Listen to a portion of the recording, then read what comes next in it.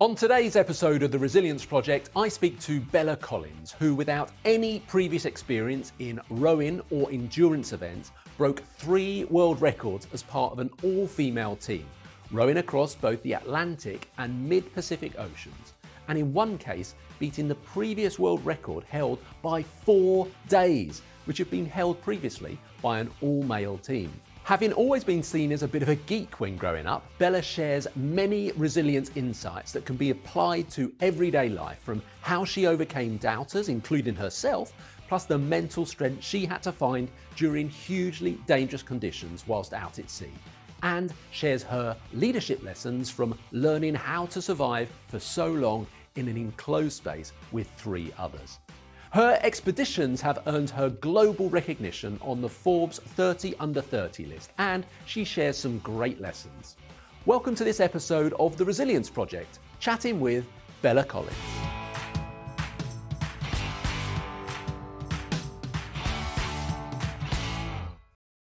You got an incredible story, but an unlikely one, because I think you describe yourself as maybe the school nerd, someone that was used to getting A's but wasn't necessarily used to being very sporty. And then before the age of 30, you've had 3 world records. So how did that even come about? It's a really good question, and I still ask myself that today because I still struggle with the fear of saying yes to things or fearing change. I still suffer from lack of self-esteem, and I think really all humans do. We all have elements of our lives or our personalities where we struggle or don't have the confidence in ourselves. But I think what I've managed to do over the last 10 years is lean in more to the courage and lean in more to my support network than focusing on the fear of things. And I think I especially learned that after my first row, which was, okay, actually, if I'd leaned into the fear at the beginning, I would never have said yes in the first place. But actually, because I leaned into the courage, oh my God, I went and broke 2 world records and rowed across an ocean. So actually, let's remember that forevermore. And every time I've had an opportunity put on my path, I've said, okay, let's just say yes and see where it leads me. So yeah, I think it's acknowledging, okay, I am fearful. That is scary. But hey, let's give it a go, because I've already proven what you can do once you put your mind to something. And so what age were you when you had your first record? I lose track of time. I was 21 or 22. I think I was 21 when I said yes to the Atlantic, and 22 when I completed it. And yeah, that was the rowing from La Gomera to Antigua in the Caribbean. Amazing. And so were there times you can remember earlier where you perhaps let fear beat you and said no, that you then kind of regretted, that led you to this point? When I was at school, my brother's nicknamed me Lisa Simpson. I was sort of the hashtag nerd alert type girl who I studied really hard. I worked really hard for my exams, and I was okay at sport, but I wasn't like the most practical, or I wasn't the most ambitious. I couldn't throw a ball, I couldn't catch a ball. I definitely wasn't the sporty one. And in my siblings, my brother was the adventurer. He wanted to be Bear Grylls. He wanted to go and live with tribes across the world. And I had the expectation in my head that I was probably going to go to a really good university and climb the ranks in London. But definitely at that time, when I was trying to decide if I wanted to go to university or not, something in me said, well, what's the other path? If you did go to university, you know what that path looks like, but what would a different path look like? And so I didn't go to university. I said, let's just go to London. And if I need to go to university and get a degree because I find a job I want to do that needs it, let's do that then. So I think there's always been something in my gut that has led me down the other route, the other option.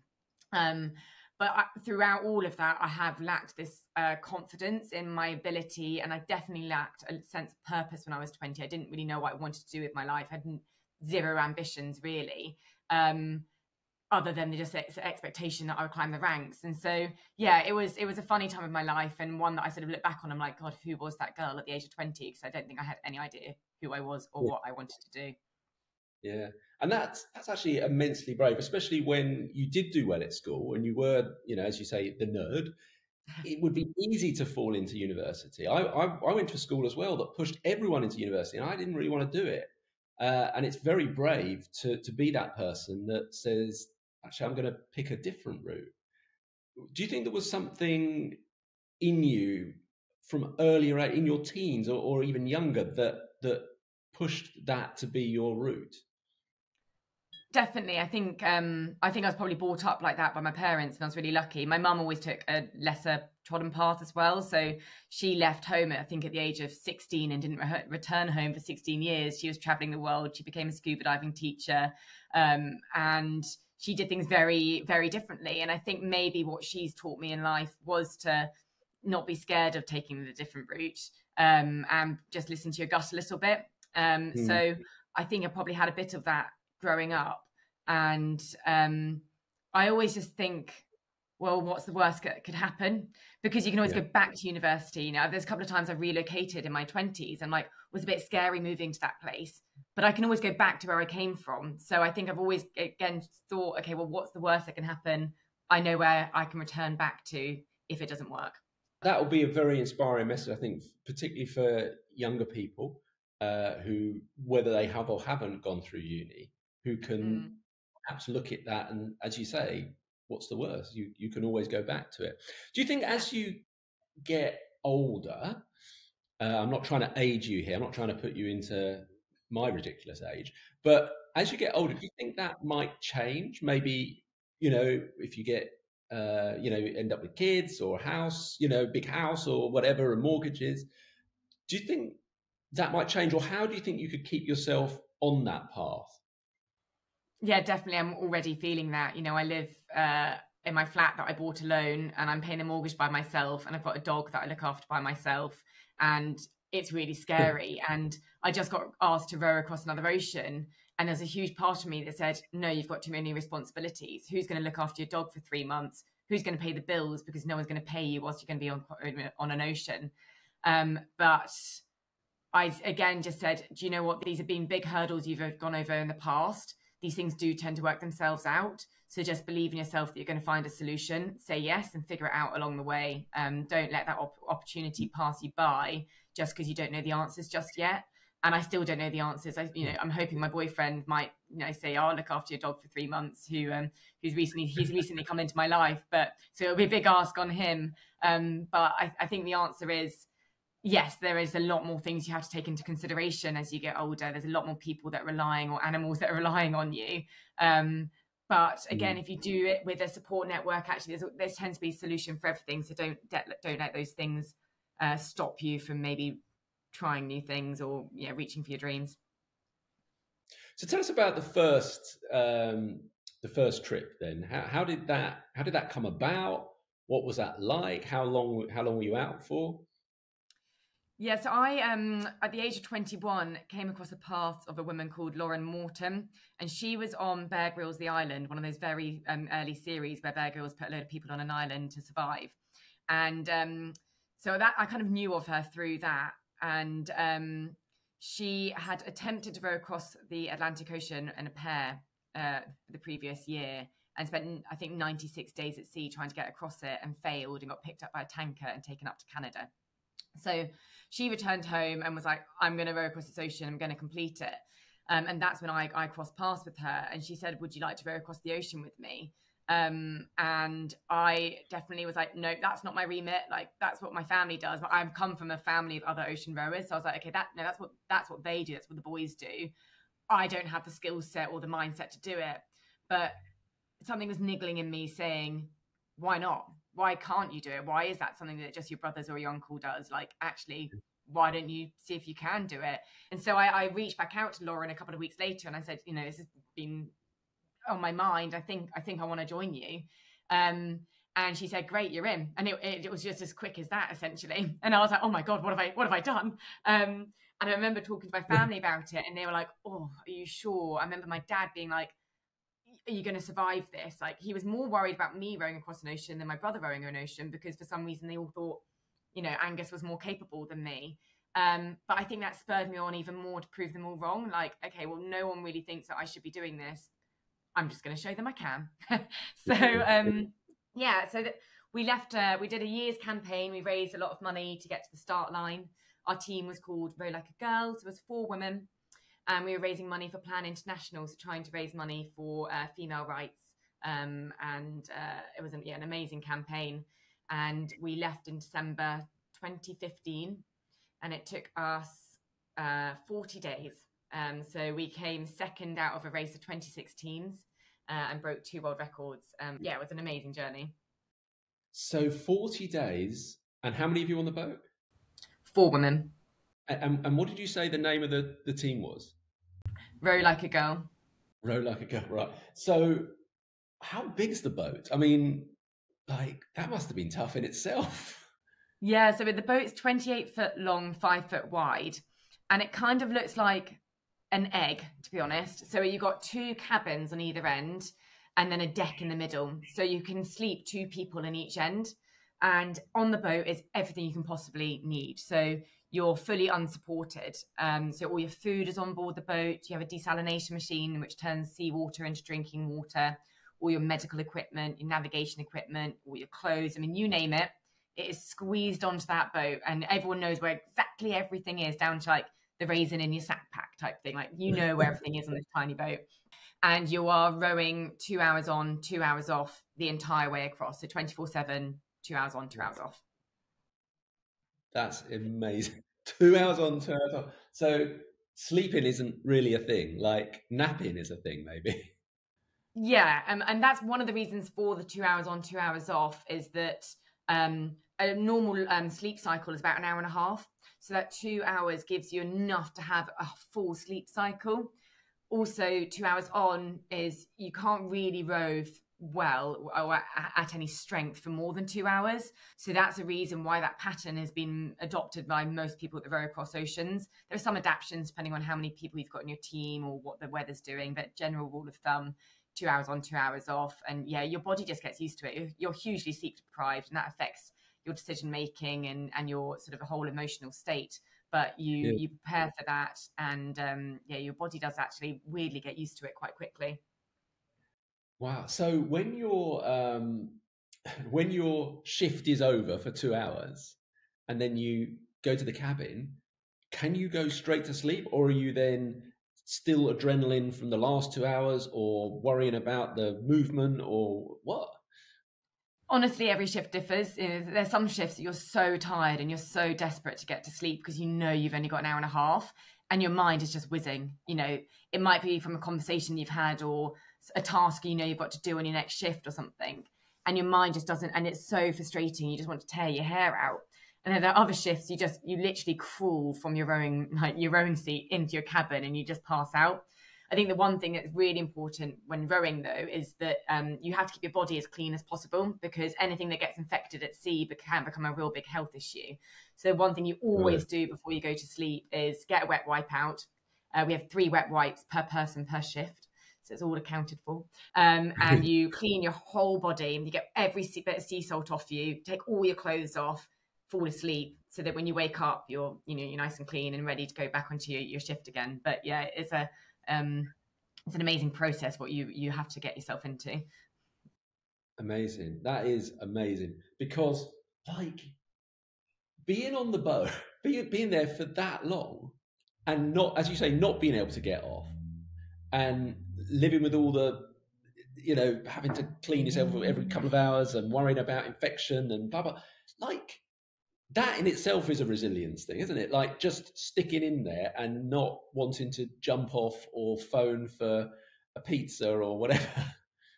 Oh yeah, honestly, I always crave for Coca-Cola. I'm like, why did I not bring a Coca-Cola with me? You know, when you're drinking lukewarm water from the desalination machine, or you want a cold Coca-Cola.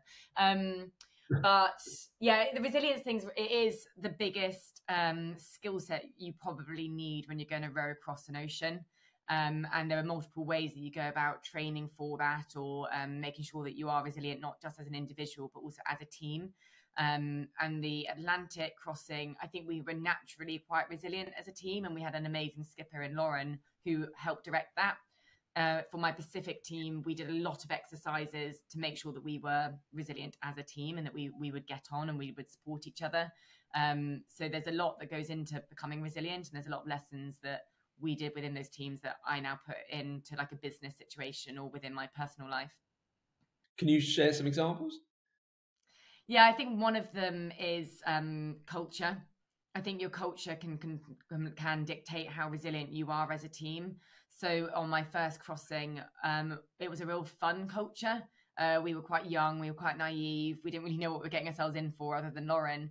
And she made sure that we were always having a good time. So we had milestones in place. And when we hit them, we would bring out some gold leotards that we had hidden in the cupboard, and we'd have like a glitter party, or we had a spa day, or we just, if a really bad situation came along, we would address it like, okay, well, this is just a situation that's come along, like our rudder broke, for example. What are we going to do about it? And because we had this fun culture, it meant that everything's quite lighthearted and quite easy, and that we were very supportive of each other, and that therefore we were resilient to when those issues did come along.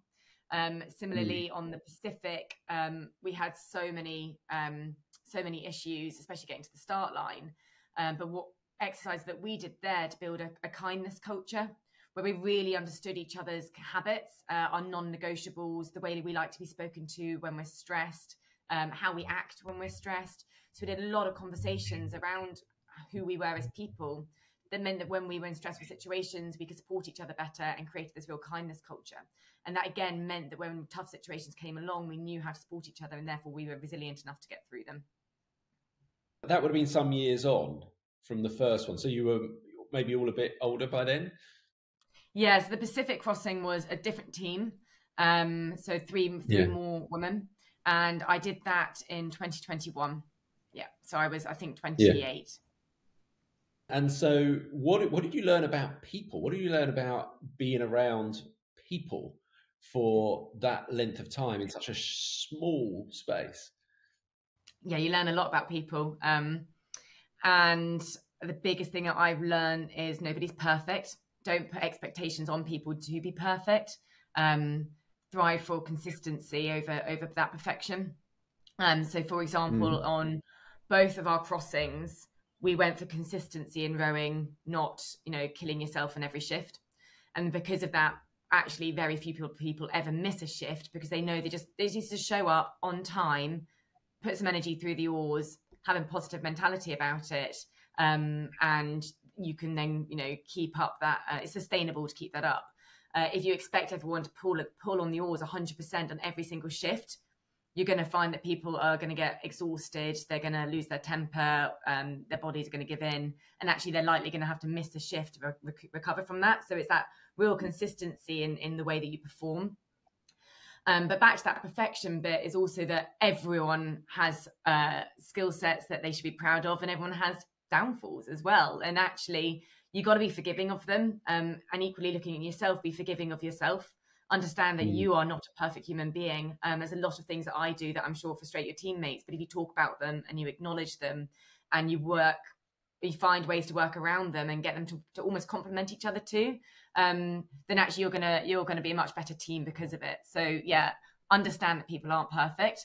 Learn what their good and bad traits are, and you're going to be a much better team because of it.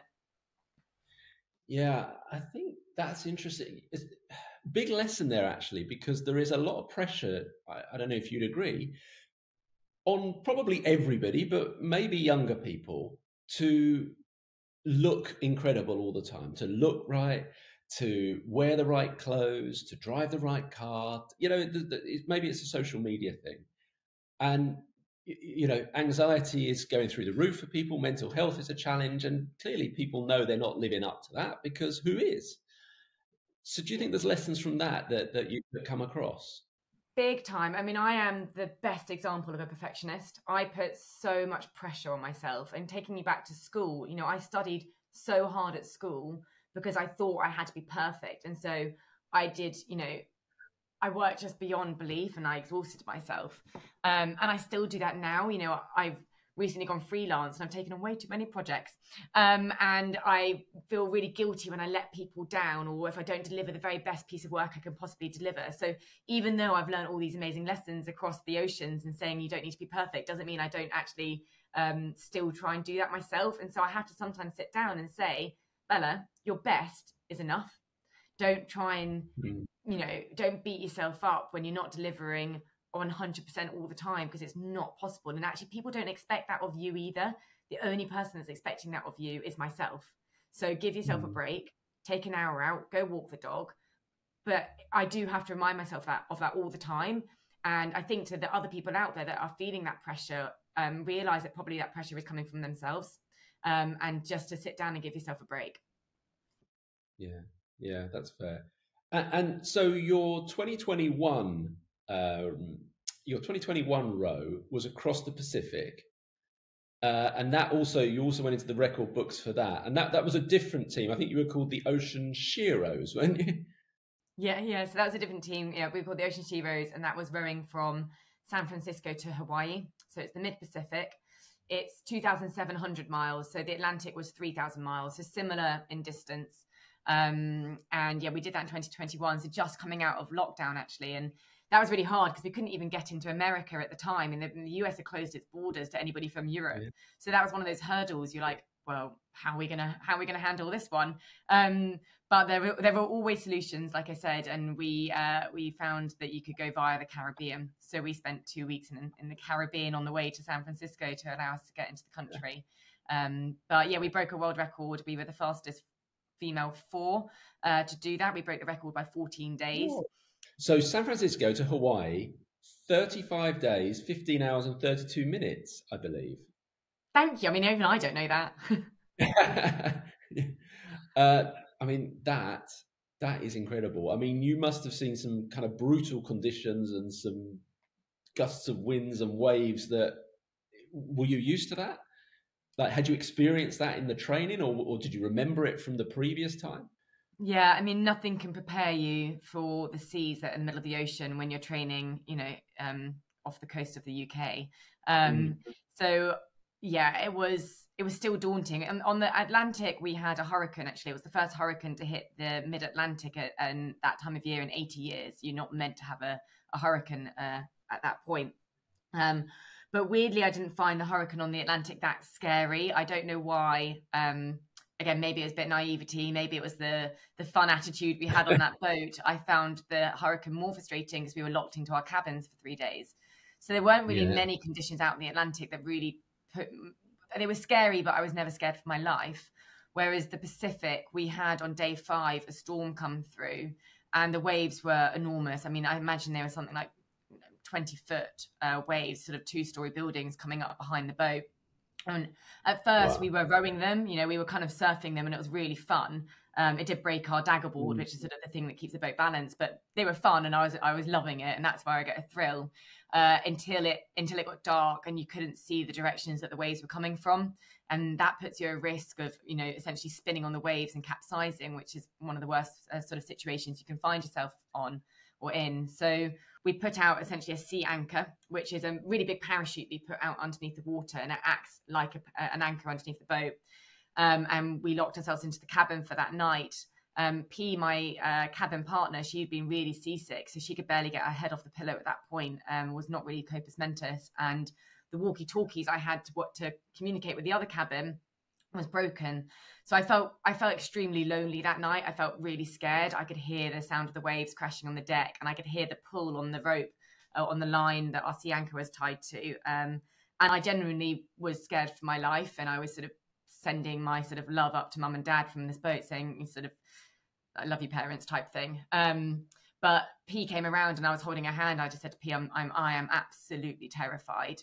And she just said, do you trust the boat? I was like, yeah, I trust the boat. She said, do you trust that the knots you've tied are the right knots? I said, yeah, me, Mary and Lily did that together. I trust them. She goes, well, we're just going to have to hold hands essentially, and we'll be okay. Just have faith in that trust. And the sun came up, and we were fine. And weirdly, 2 days later, the sea was like pancake flat. It's just the flattest thing I've ever seen. And Mother Nature is amazing. How can it go from that extreme weather system that was trying to break us to this just most beautiful, serene sea that you'd ever seen? And actually, now sitting in hindsight, what a privilege it was to be in those conditions and to see Mother Nature, at her best and worst.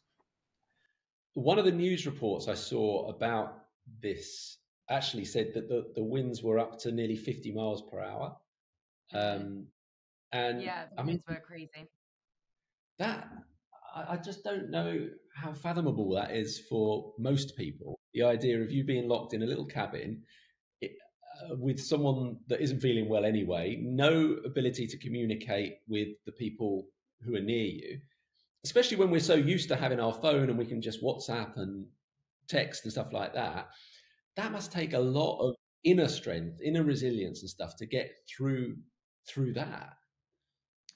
Yeah, it does. And I don't think that level of resilience you can prepare for in a way. I think that comes in the moment. You know, it's that sort of life or death situation that you can't really prepare for. But all you can do is be as strong as you can be in that moment and really lean on that hope.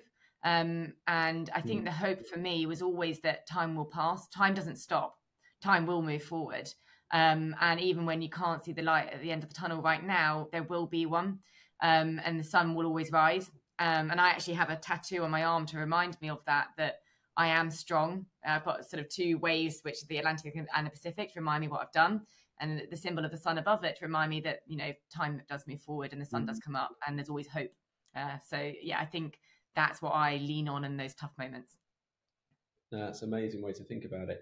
Something else I gleaned from one of the press reports was that since that particular race, since that launched in 2014, only 22 teams have actually completed that Great Pacific Race.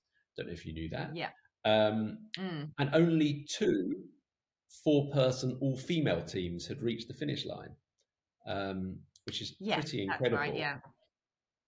And to put that in perspective, though, 4,000 people have climbed Everest, 1,600 or so have wintered in the South Pole, and 566 people have been to space.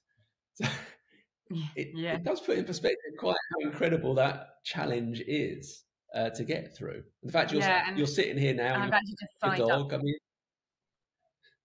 yeah, it is weird. It's almost like an alter ego, to be honest, because when I do my day-to-day life, I'm just me, Bella, and my dog, and, you know, enjoying my life in Cornwall. And then there's this alter ego that does these crazy things. And we've just signed up to do the Indian Ocean, of which I believe only, what's the numbers? I think it's something like only 5 women have ever rowed across the Indian Ocean. More men have walked on the moon. So yeah, the next one's even more uncharted territories, which is scary. Oh, hello. Sorry to interrupt. Look, it's just a quick favour. If you're enjoying this, which I guess you are if you're still listening, can you make sure you leave a review? That's all. Now, back to the podcast. Tell me, you talked about the fact that your dad and your brother, or people were saying, "Are you sure about this?" And I think for any entrepreneur or anyone who's on a different path, they will be quite used to that. They'll be quite used to having friends or family challenge, "Are you sure about this?" Maybe you even had it recently when you left a job for going freelance. But what is it in you that says no, thanks for your advice, but I'm taking this path anyway? Because I think that's a message that people need to understand for themselves, so that they can beat that kind of questioning as well. Yeah, I think that comes down to a little bit of self-belief, which again I know we all struggle with, and I've already talked about how I struggle with that, but leaning into that courage and saying, no, I'm gonna move forward. And that comes from a place of passion. And I always think that passion wins. So you read a lot of stories, or I've listened to a lot of podcasts from founders who have succeeded. And yes, they don't all succeed, a huge amount fail, but passion can get you a very, very long way.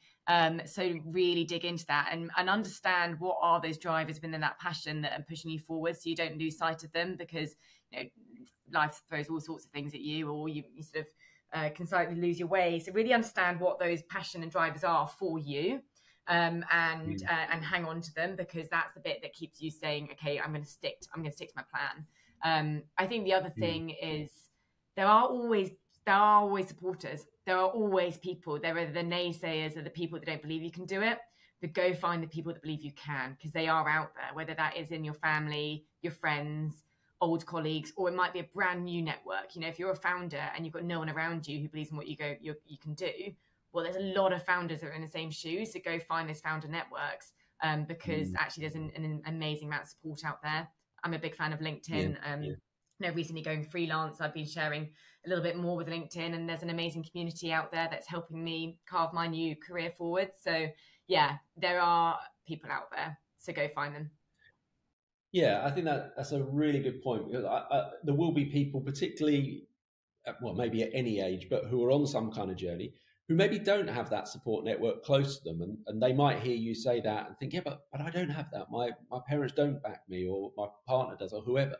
But as you say, even if it's, whether it's LinkedIn or Facebook or whatever, there will be groups of people that are doing what you are doing. And if you arrive there and tell them, I'm on the journey too, what advice have you got? You're going to get support. You're not going to get people going, well, you can't do that, you could never do that, because that's not how they're wired. They're doing it themselves.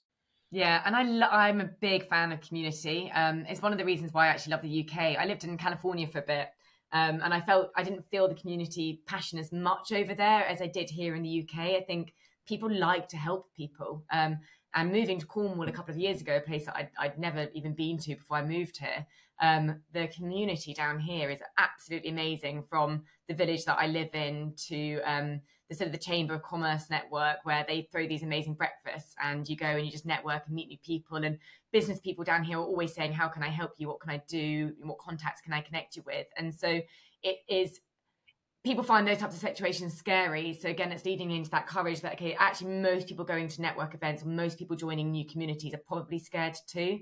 So don't think that you're the only one. So lean into that courage, take a big, leap of faith, go find that community and introduce yourself, because you'll find a lot of kindness within them. Yeah, that's a great point. Is there any moment that stands out, and you may not want to name the person, but is there anyone who was close to you that you really expected to support you, who kind of maybe didn't back you? And how did you overcome that? I've had people in my life who love me a lot, who say, are you sure you should be doing this? Is this right for your professional career? Why are you doing it again? I get that a lot with the oceans. You know, you've done one, you don't need to prove to anybody else what you're capable of. You know, is it really necessary? Or a lot of people say, you're already stressed enough. Why are you trying to make yourself, why are you trying to add more to your plate? Why don't you just enjoy your life and make it a little bit more simple? And I know they're doing that from a place of love, because they see the amount of stress I can put myself under by taking on these things. So I just remember that, it's coming from a place of love, it's coming from a place of care, and I don't agree with them, and I will continue to push myself to new heights, because that's in my nature. But sometimes I do listen to them as well, because they do love me, and sometimes I say, actually, maybe you are right. Maybe today I don't need to go to do that gym session, or maybe today I don't need to take on that job because it is one step too far. So I think it is a balance. I think if people are in your life who love you a lot, are telling you things, don't always listen to them. Do listen to your gut, but every now and then know that it's coming from a place of love, and maybe you need to listen to it a little bit. You talked about, you haven't used the words, but I feel like you were referring to kind of imposter syndrome a little bit, where you were, could I really be this person? Is that something you feel you've come through, you've overcome, or you still have? I definitely felt imposter syndrome after the Atlantic. I felt like a lot of people were putting me up on a pedestal that I didn't deserve to be on. I rowed across the Atlantic. You can't deny that I pulled the oars, but did I really show up? Did I really perform for the team? What else could I have done? Did I learn enough? Was I practical enough? Was there more? Basically, I was questioning for years and years and years. Did I do enough? Did I deserve that recognition that everyone was giving me? And I think that was probably my biggest thing that pushed me into doing another ocean. And that also comes from a place of that lack of self-esteem and that not believing in myself either. So they came together, and I think the learning is a journey. We're always on a journey, and lean into that growth. I'm always trying to grow and understand, why don't I believe in myself? What can I do to believe in myself? And for me, that I need a lot of validation. I'm not, ashamed to say it. I need people patting me on the back and telling me well done, because I don't do it enough to myself. So I have to go get it externally. And that's probably the thing I'm now working on, is saying, well, stop trying to get it externally, try and give it to yourself. And I'm still working on that, and that's probably the next part of my growth journey that I'm on now. So yeah, that sort of imposter syndrome has definitely been there, and it probably is still here a little bit now. And yeah, hopefully I'll keep getting better at it and believing that I am worthy of what people say and the pedestal that people put me on. Yeah. And so do you think that might be why you're going to go again? You're going to do it again? I think the third ocean is less so, because I do believe that I'm capable of big endurance events. I know I'm capable of it. I know I have the right mindset for it. This next crossing is more for me out of fascination around how people and teams work. So the first team was sort of a naivety, and it was led by Lauren. The second team, we did a load of work around how we were going to perform as a team, and I learned a lot from that. And from both of those, I'd love to now implement that into a third team and almost like test the theories, see if it works, understand how every team is different. And I'm really looking forward to seeing how the dynamics in this new team do work out. And so for me, it's that fascination piece around teamwork and people. I think the other reason why I'm doing this next row is, again, on that people theme. I love meeting new people. And when you take on something like rowing across an ocean, you're not just meeting your direct team. It takes more than 4 people to row across an ocean. You meet so many wonderful people, from media crews to race organizers to when you rock up at the start line, the local community get behind you and they welcome you into their houses, and you get an insight into their world. So you just meet amazing people that help you widen your vision on life and get new opinions and help you grow as a person. So I love that side of stuff. And when you rock up at the start line, as you put it, has there been a split second where you're like, what am I doing? Why am I doing this? Or are you just ready to go? Have you got past that point? No, you're like, oh my God, why am I doing this? And you're sort of doing the big countdown to leaving, where you're going to row away from land, and land slowly disappears, and the quickest way to see land again is to row for days. So it is so daunting. It's so scary. And you do sort of question what's going to happen out there. Am I going to be okay? Are my teammates going to be okay? And I think because you've rowed an ocean before, you do know what's coming, and that's almost worse than not knowing. But you just take it a day at a time at that point. Right, what can I do today that's within my control to make sure that we're as well prepared as we can be to leave? I love a list, so I will write about 1,000 lists, and I will assign them to the right people, and probably get a bit more controlling of the things I can control, rather than sort of being scared of what's happening in a few days' time.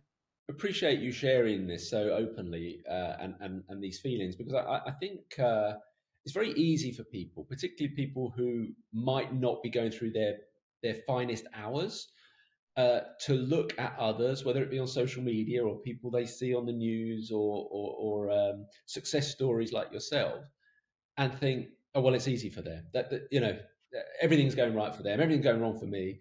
They were just made that way. I'm not made to succeed, or I'm a failure, and all those things. They have those conversations.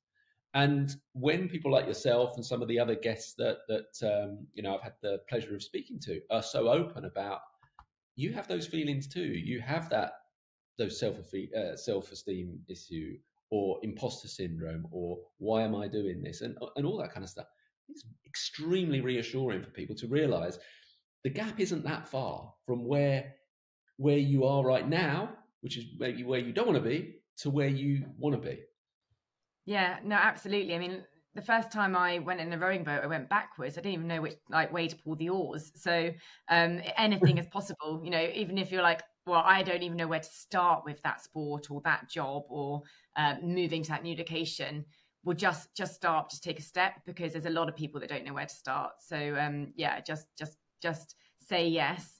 Understand that it's not going to be a perfect journey. Understand that, yes, it's probably very daunting what's ahead of you, but also understand that it's probably going to be hugely rewarding when you're looking back at what you have managed to achieve. So yeah, I think it's sharing that sort of thought of everyone's probably scared of change. Everyone's scared of saying yes to things. But actually just be that person that's going to say yes and see where it takes you. Yeah. Yeah. Do you think there's Do you think there's an element though for some people that they fear success? They think they're not set up for it, so they don't want to embark upon it just in case it fails? I don't know the answer to that question. And I guess that's maybe the bit that makes me slightly unrelatable is that I've always strived for success. I've always tried to, maybe a slight competitive nature in me. I'm always striving to do better, be better.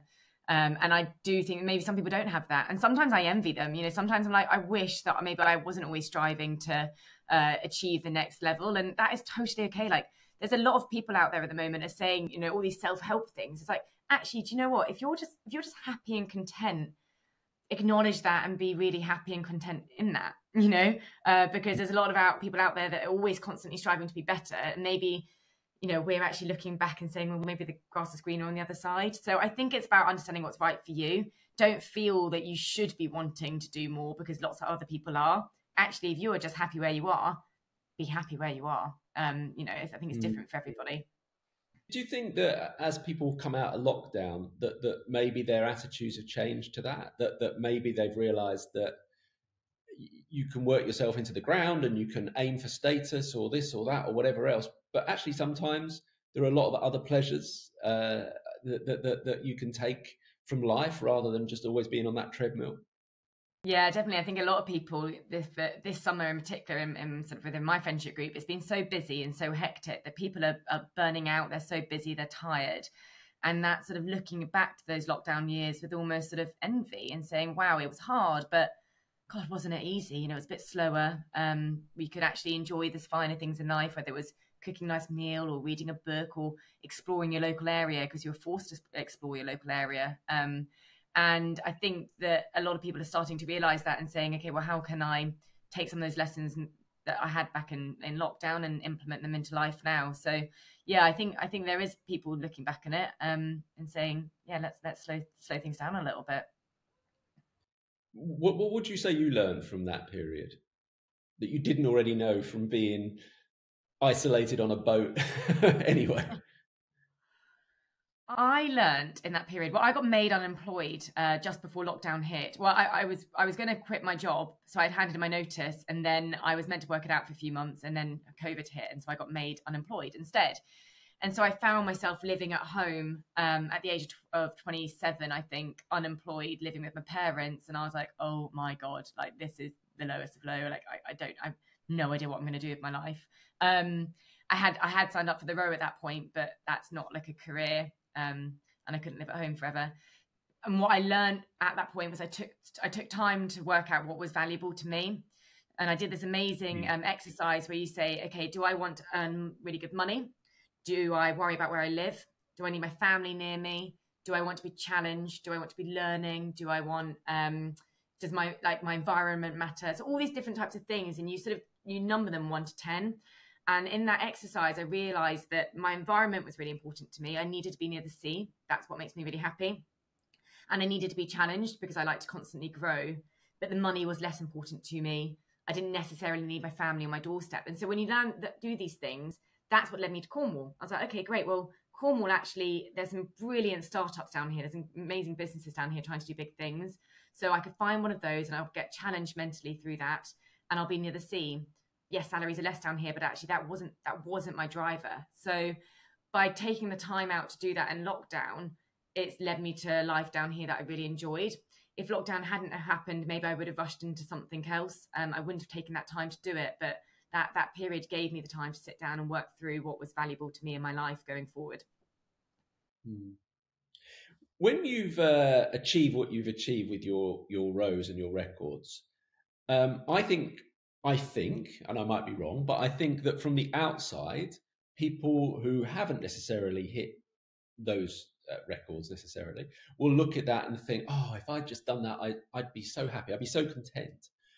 But is it actually the case that once you've hit the first one, you're then annoyed with yourself that it wasn't quick enough or you weren't good enough, or when am I going to do the next one, or oh my God, I can't believe so and so's done 4 and she's 2 years younger than me, or does that go on?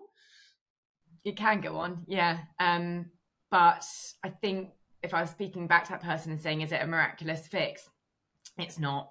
You know, you can go and win big things. You talk to any sportsman who's won the Olympics or had an amazing rugby career and they've got, you know, they're retiring.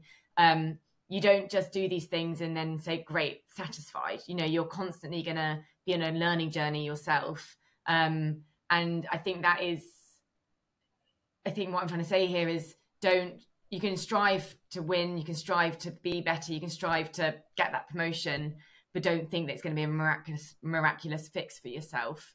Understand that that's probably going to present new challenges or new things you're going to learn. So look back at sort of your past with hindsight, try and understand what lessons you've learned during that period, how you won, maybe what you could have done better, because you know, even though you've won, you probably could have done something better, and move it forward. But nothing in life is a miraculous fix. It's a constant moving journey.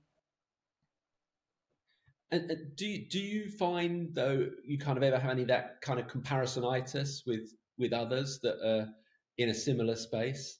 Yeah, definitely. And how do you overcome? When I broke my world record, the Atlantic world record, and got broken the year later, and then I went and set the Pacific world record, and that got broken a year later. Neither of those records have been broken in years and years and years. I was like, what? This is so unfair. I've only been able to like hold my world records for a year. And it's really frustrating. And you do get that sort of green-eyed monster of like, well, these people are now doing it. Do I have to go and now do something bigger and better because I'm like, people are at my tail trying to catch up with me. And that does naturally happen. And that definitely comes into my brain. But I acknowledge it and say, that's actually not important. Like that, the only person caring about that is you. Nobody else is looking at it like that.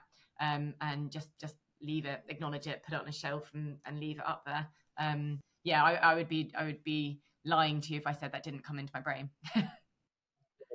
I think that's true for most people that have succeeded, that they then end up looking in other lanes, like, you know. And yeah, but I think it's like I like that analogy of like looking in the other lanes. Like stick to your own lane because everyone's paths are completely different. So if you start looking at other people's lanes, you might miss what's in yours. You know, there are all sorts of different opportunities that are presented to people every single day, probably, and people don't see them because they're too busy looking elsewhere. So don't get distracted by what everyone else is doing. Just say, okay, what have I got in my path ahead of me? Because that's probably meant to be in your path and it's leading you in the right direction. And I'm a big believer in that. I'm a big believer in fate. And things come into your lane for a reason. So yeah, focus on those ones. And what from the work you've done now, like obviously doing what you've done presents kind of speaking opportunities and coaching work and that kind of thing. With businesses or people or entrepreneurs that you've worked with, what would you say is like one of the most common challenges that your experiences can help people overcome? I think the biggest challenge people find is people. And actually, I listened to a really good talk the other day by Yuri Levine, who is the co-founder of Waze, and he does a lot of work with startups. And he said the biggest reason startups fail is because of the people. And people are very tricky to manage. And a lot of people are very hard on themselves, as we've spoken about through this podcast. And so what I have learned is a lot about that resilience, how to make yourself more resilient, how to believe in yourself more, even though there is that lack of self-esteem or fear, and how to manage other people and how to perform as a team, and treat humans as humans rather than robots. So I think that's what I've learned the most. I don't have a psychology degree. I've never worked in HR, but I have learned a hell of a lot about it. And I love sharing it with other people. So I do quite a lot of talks, public speaking engagements and events where I just share some of the lessons that I've learned around people and what exercises we've done to drive high performing teams. So yeah, it's the people piece. Yeah. And what would be the I know you touched on some of them earlier, what would be the number one thing you can do to build that culture or that high performing team that actually wants to work together? Number one, I think if you're thinking of it as a team, I would say look at your values and the way that you want to work. So what is important to you as a team, and make sure that they're not just like written somewhere, that they are lived and breathed every single day. So a really good example of that is in the Pacific. We had the values of, we wanted to get across the ocean like healthily, no broken bones. We wanted to then make it across as better friends than when we started. And our third value was to break the world record. And it was really important that they were in that order, because there's no point getting the world record if we'd broken a bone, or we weren't as better, we weren't good friends and we hated the memories from it. So that then came into play at sea, where we had one day and we were rowing really slowly. Like it was like 0.2 knots, which is basically 0.2 miles of an hour. It was painful, and our bodies were breaking down, and we were starting to get a bit short with each other, not very nice to each other. And so we said, you know what, let's stop rowing. It will be at the detriment of a world record possibly, but this isn't worth it, because we're arguing and we're in pain. And so we stopped, we recuperated.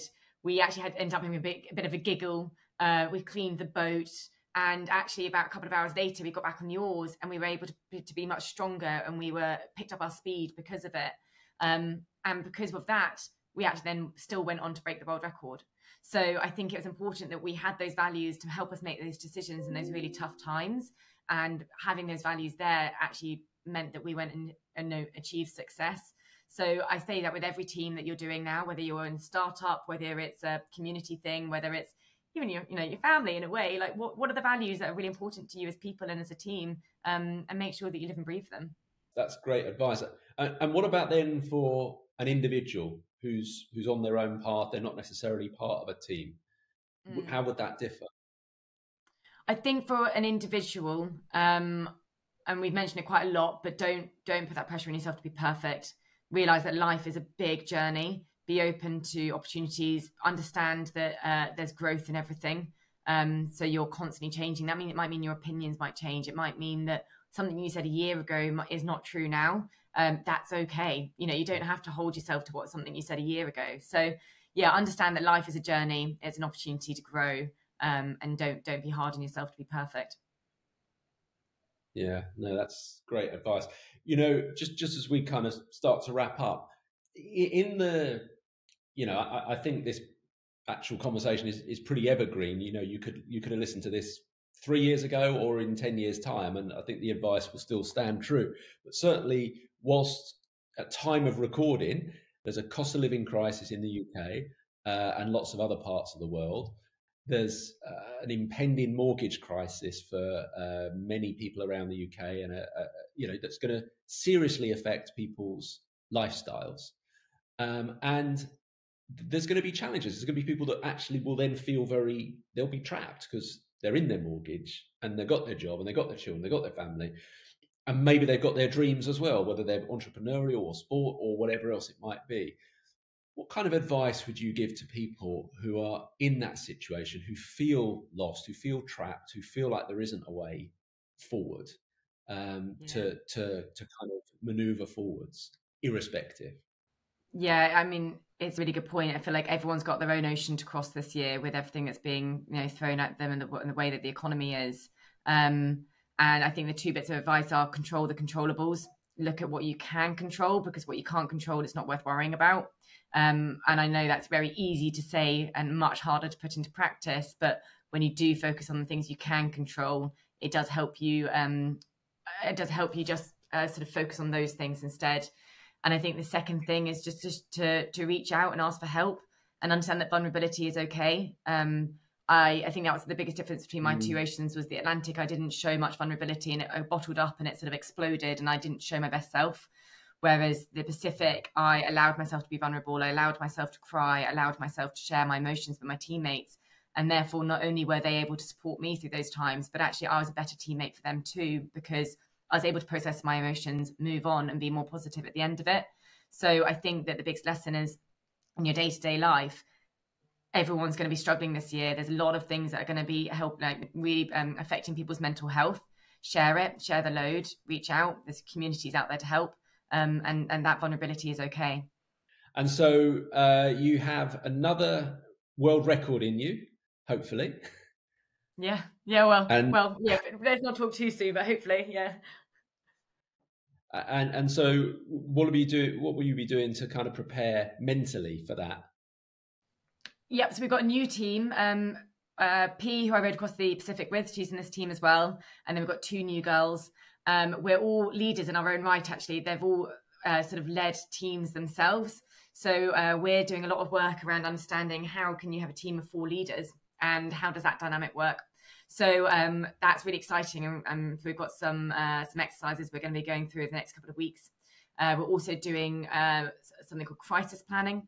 So we come up with lots of crisis scenarios that could happen at sea, and then we start planning them. But you do it individually. So you'll say what your answer to that crisis is, and then you bring it together. And by doing that, you understand different personalities and how different people react in crises.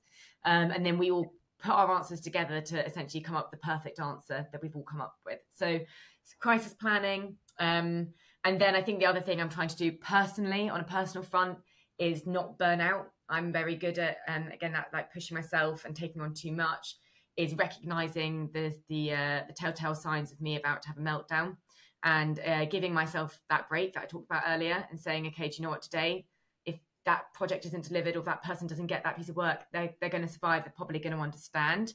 Take a minute, go walk the dog, go to the beach, whatever that is. But trying to recognize personally when I'm close to breakdown and trying to stop it. Is the one question, is the one thing that you thought I might have asked that I didn't, but you've got a great story or answer for? I don't think so. It's been a really interesting conversation because most people that I speak to get really into like wanting to know the real stories of what happened at sea and how it even sort of how you function on a rowing boat. But this has been a much more almost like philosophical conversation of thoughts and practices, and a lot more relatable to actually day-to-day life rather than really focusing on the sea. And I've really enjoyed that. So yeah, thanks for the different questions. Great. Well, listen, Bella, it's been fascinating insight. And as you say, quite kind of philosophical and hopefully helping people understand a bit more about the mental strength and endurance that you've learned that they can learn from as everybody takes on their own journeys right now. So thank you ever so much for joining us. No, thank you so much. Appreciate it. Thanks for listening to The Resilience Project. Make sure you're subscribed for notifications with your favourite podcast platform so you find out first when the next one is released. For other news and updates, you can register with me directly at weslinden.com/podcast.